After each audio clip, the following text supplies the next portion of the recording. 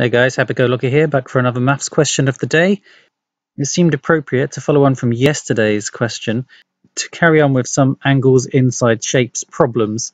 So here's today's question. The diagram shows a quadrilateral. Find the value of x.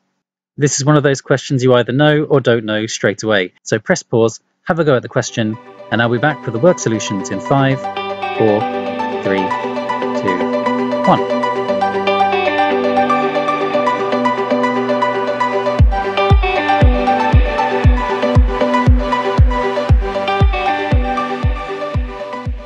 Okay guys, back with the work solutions. Yesterday's question showed a pentagon split into 3 triangles. That's always a good method to work out the sum of angles inside a shape. This is a 4-sided shape, so we need to see how many triangles we can break this up into. If we draw a line across there, we have 1, 2 triangles. Okay, so we know that 2 triangles, 2 lots of 180, is 360. And so far, we've already got 95, we've got 82, and we've got 47. So let's add those together and see what's missing. 14, carry the 1, 17, 21, 22, 224 so far.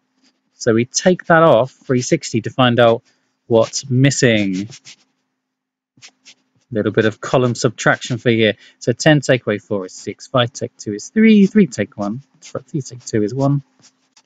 136 degrees. The missing angle today is 136 degrees. Hopefully a nice and easy one for you today. I've been Happy-Go-Lucky, and you've been finding some angles inside shapes. Thanks for watching guys. See you soon. Bye.